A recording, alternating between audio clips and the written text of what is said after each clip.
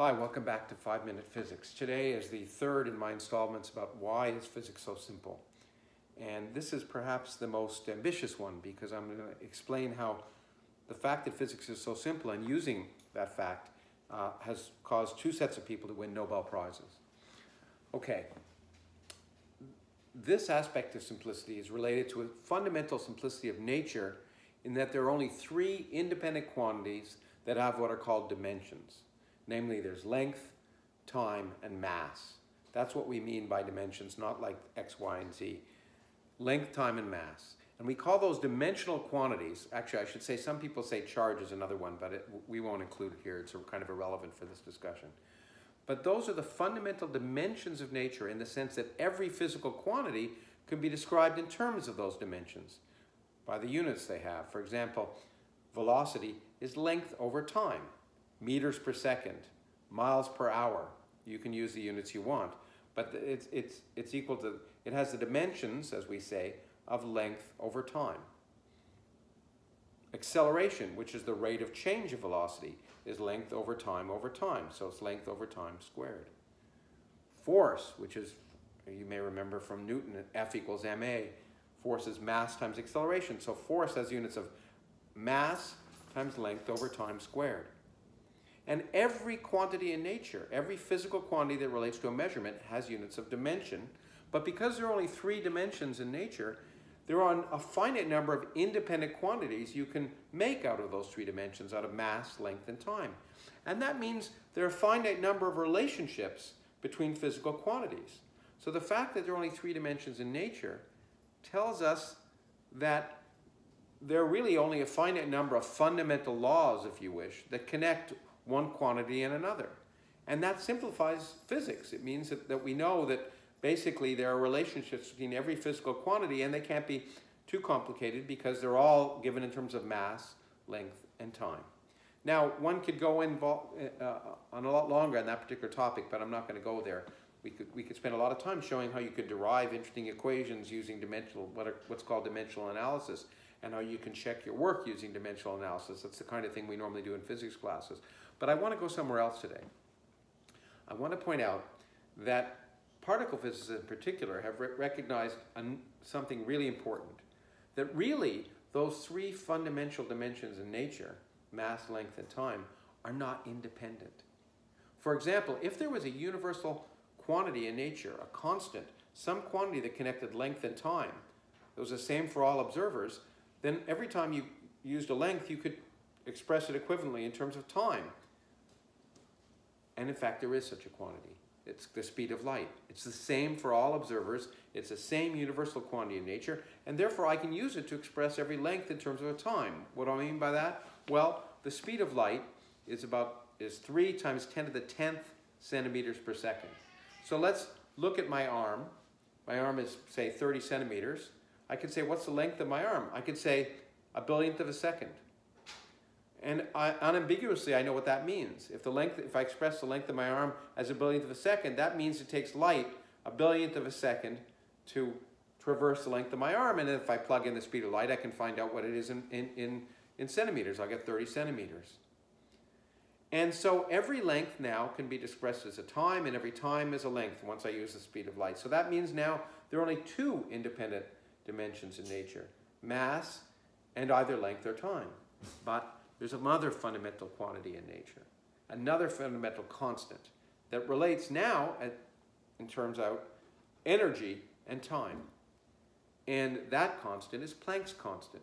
Planck's constant tells us the energy of a unit of a photon of light of a given frequency. It says E equals h, where h is Planck's constant, times that frequency, which we call nu. E equals h nu. So it relates energy to frequency, but frequency is 1/time, cycles per second. So Planck's constant relates anything with the units of energy to the units of 1/time. Now remember that Einstein told us that E equals mc squared, so I can relate energy and mass. So basically what Planck's constant gives us is a relationship between mass or energy and 1/time. So now I can express every mass or energy in terms of a unit of time. Now, we actually use E equals mc squared to relate mass and energy all the time in particle physics, and we actually express the mass of particles not in terms of kilograms, but in terms of their equivalent energy. So the mass of a proton, which I think is something like 10 to the minus 27 kilograms, I don't even remember, but it's probably something like that. We normally express it in units called electron volts, which is a unit of energy, and we say that the mass of a proton is 1 billion electron volts, a giga electron volt, and we say 1 GeV. And we always talk about the mass of an electron, even though that's the equivalent, mass of an electron, sorry, the mass of a proton. Mass of a proton is a GeV, an electron is 2,000 times lighter. So we say the mass of a proton is 1 billion electron volts, 1 GeV, and we talk in those terms. But now, because energy and time are related, I can relate every energy to an equivalent time by using Planck's constant. And the characteristic time that's associated with an energy of 1 billion electron volts, if you plug in Planck's constant and the speed of light, turns out to be 10 to the minus 24 seconds. That's a million billionth of a second, a very short time. That's the characteristic time associated with that mass. Now, what does that have to do with anything? Well, it implies that it's a characteristic scale of any events, of any physical processes that happen for particles that are 1 GeV on that. If you're looking at nature on that scale of those elementary particles, you would expect the processes to take place on an order 10 to the minus 24 seconds. And if you looked at the processes associated with something that had a much smaller mass, it turns out that time scale is much longer. But for proton scale physics, you expect 10 to the minus 24 seconds to describe the phenomena. If you want to build accelerators, you have to be able to probe things on that kind of time scale, which is quite ambitious. Now, this says to us, if some process is going to happen to the proton or a particle of mass like the proton, you'd expect it to take place on some order of 10 to the minus 24 seconds. In particular, if a particle like the mass of a proton was going to decay, you might expect it to decay in some multiple of 10 to the minus 24 seconds.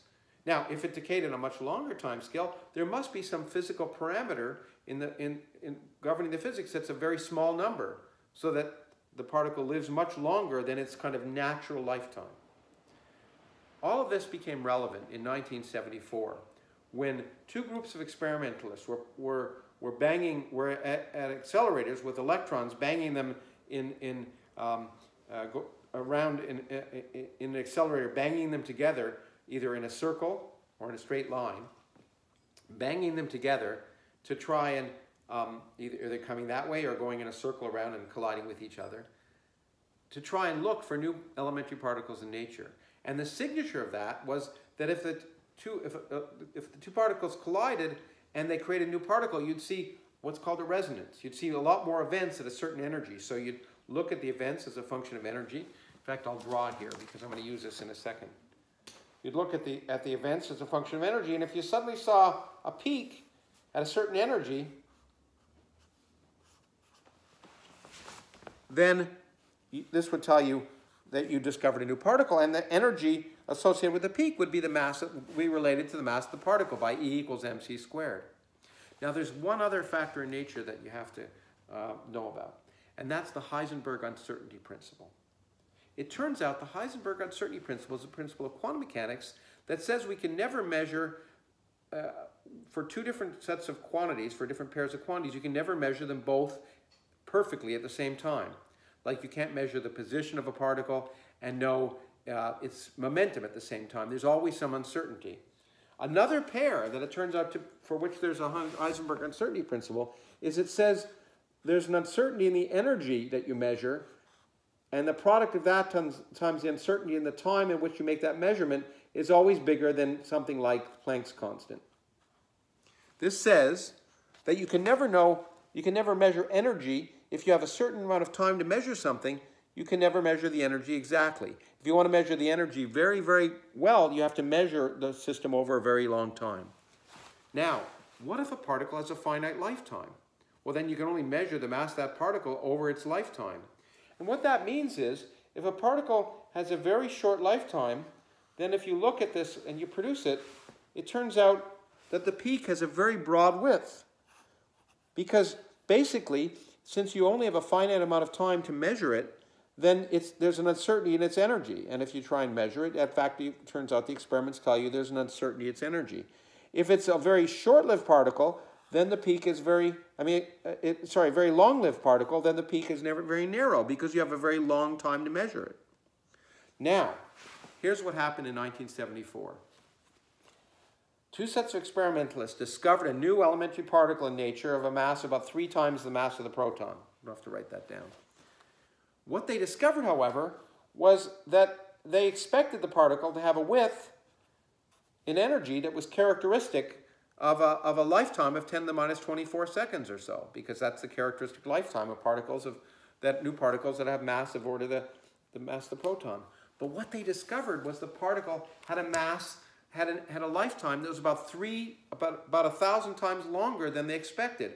The peak was almost 1,000 times narrower than they expected. As one of the experimenters said, it's like going into the jungle discovering a species of humans that live for 100,000 years instead of 100 years. This was so exotic and so unexpected by dimensional analysis that they, in fact, had discovered something fundamental new about nature that was happening on the scale of the proton.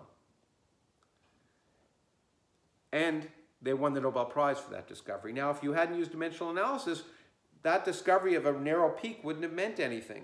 But because we understood that this defied the conventional wisdom about how long particles should live, it meant they discovered something fundamentally new that needed to be understood.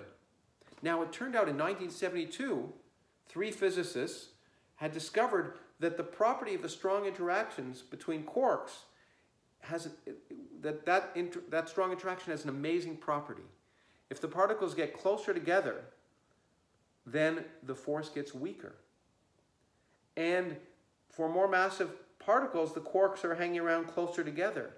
And you could predict, in fact, that if it was the strong interaction that was governing the processes related to this brand new particle, that this weird new property of the strong interaction they called asymptotic freedom could produce a very small number related to that interaction, and that small number could explain why the particle lived much longer. Now, there's a lot more work that needed to be done over the next 20 years to prove that the force between quarks became weaker as the 4 quarks became closer. But that property of asymptotic freedom, which explained the discovery in 1974, eventually was discovered to be a central property of the strong interaction, one of the 4 forces of nature, and those physicists won a Nobel Prize. Now, the whole point is that none of this would have been so surprising and unexpected if we hadn't used dimensional analysis. So that very simple property of nature that allows us to say basically there's only one independent dimension in nature gives us expectations. When we do experiments and they defy those expectations, it tells us there's something interesting. And so dimensional analysis is a guide for new physics, as well as explaining why nature is so simple. This 5-minute video took a lot longer because it was a little more complex, but I hope you enjoyed it. Take care.